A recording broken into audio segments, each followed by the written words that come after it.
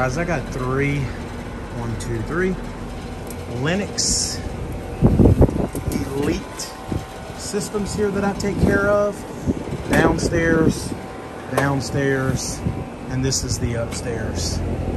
This unit, this house, I've been taking care of this house since I started my business. The previous homeowners would flip-flop. They would use me, then use the company that originally installed these. So this downstairs air handler had a really, really bad Freon leak in the evaporator coil, which I've done video on before. They chose to let the other company change out the air handler. And then the house was sold to the homeowners that I do work for now, who absolutely love me and will not flip-flop on me and call anybody else. The other homeowner, she actually called me for her new house, and I refused to do her work because of her flip-floppiness. You know, I would give her a recommendation and she would call the other company out, you know, I guess if they were cheaper, which I don't know how because I'm a smaller company. But anyway, she was established with them, and I don't bill out people, and they would probably bill her over a 30-day period, and that's why she would go with them. But these new people, they love me. They don't want the other company here, and they're having issues with the lady and the gentleman that sold them this house. But so this one is now leak free. It has a new Lennox air handler. The people are still a Lennox dealer. But this downstairs, one of them's a 2.5, one's a 3. I got a set of Testos there. There's a 2.5, 14 SEER. And this one should be a 3. Yeah, this is a 14 SEER 3-ton from 2011. So I bought these from a guy off a Facebook group for a really good price. He sold me the manifold, the pipe clamps, and the hoses, cheaper than you can buy the manifold for. And I bought these for when I do stuff like this, for when I'm working on 2 units. But my guess is both of these are going to be low on gas. Go ahead and turn these on. But it's already on 410A. Let that fall down there. Let that fall down there. Zero them out. All right. Hook up. Manifold. Oh yeah, I can tell you just by feeling that suction line that this thing's low on gas.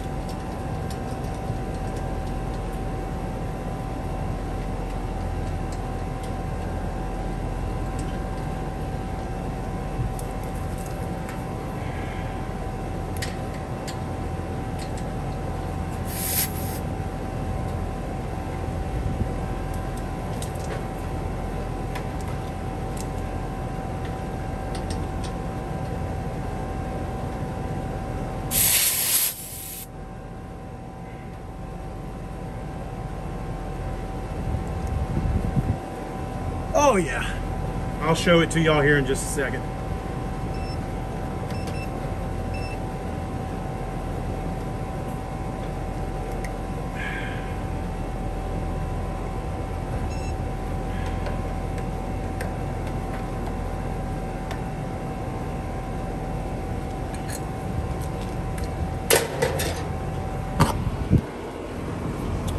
Definitely low on gas. Coils are not really dirty, so I'm going to go ahead and shut that one off until I go get some gas. Now I'm going to hook up these Testos, and I have nowhere to prop y'all for that. Alright, there's system number 2 in the middle on the Testos. Both of them extremely low on gas. So let's get some 410A and a scale and gas these machines up. All right, so we've added a little over 2 pounds, and we're getting there.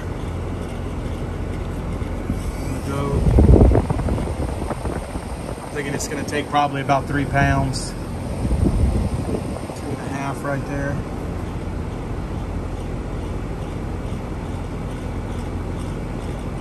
Superheat's starting to come down now, starting to get a little bit of subcooling.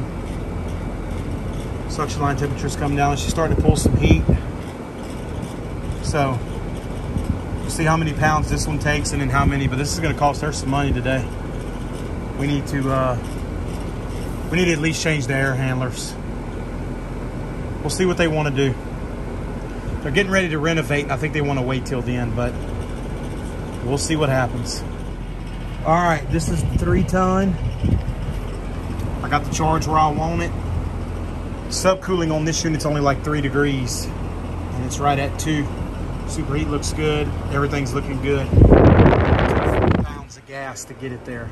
So now we're going to move over to the Testos with the Freon and the scale and the wife's phone and see how many pounds it's going to take. It was running about the same PSI, so it's going to cost her some money today. All right, we're on the 2.5 ton. Well, you can see the liquid going through the Testo sight glass. Got almost a pound. There we go. This one had like 55 PSI. This one behind me had 70 PSI. So this one might take a little more gas, unless the line set shorter. I'm not sure. A little over a pound. Let her eat some more. Well, I haven't used Testos in forever. But I got these for when I'm doing stuff like this, working on multiple units. And, you know, I know a lot of you guys are like, get you some probes, get you some probes. I don't like the probes. I'm a manifold guy. I like a digital manifold, but I just don't like probes. Oh, this one may not take as much. The line set must be shorter on this one. 2 pounds in. Well, I say that. Let's let it stabilize before I dump some more. Boy, the sight glass sure is nice and clear on the Testo compared to the S-Van. So she's settling down, but yeah, we're definitely going to need some more gas. I'll keep you guys updated. Alrighty, so after 4 pounds on this machine as well, I like the way we're looking. We got about 15 degrees of superheat. Subcooling's a little high, but that's okay. Line temperature looks good. Evaporator temperature looks good. So definitely pulling good heat now. So now I'm going to go in there and speak to them about, well, I'm going to bring them their invoice, and they're not going to be happy about that because 4 plus 4 is 8 pounds, and you can imagine what kind of money that's going to cost them. So they're going to have to at least replace the air handlers. I already know that these systems leak except that one because that air handler's been replaced. But I do know I've already found the leak in this air handler and in this one. So I know it's the evaporators. Air handlers need to be replaced. I'll let y'all know what they say. I'm going to go in there and talk to them. All right, guys, just to put an ending to this video.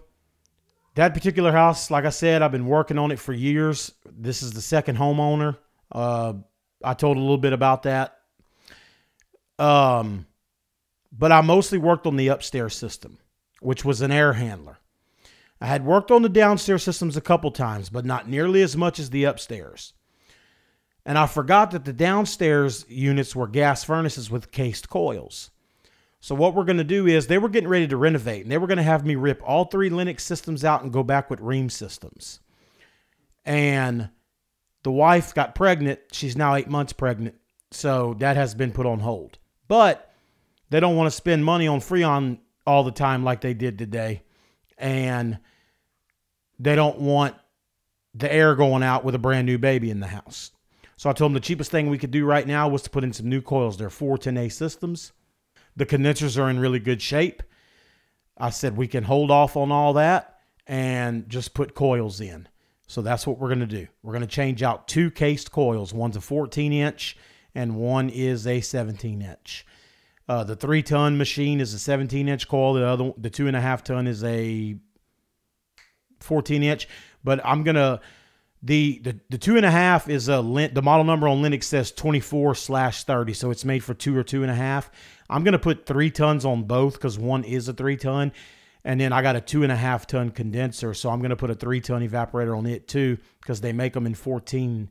ADP makes 3-ton and 17 and 14-inch cabinet. I'm going with ADP coils. I've had nothing but good luck with ADP coils. They're all aluminum, knock on wood. I haven't had any issues with them at all. So that's what we're going to do for these people. Just the cheapest thing we can do so that they're leak-free on air and they don't have to worry about that with a brand new baby in the house. So I just wanted to clarify that, and thank y'all for watching, and we'll see y'all on the next one.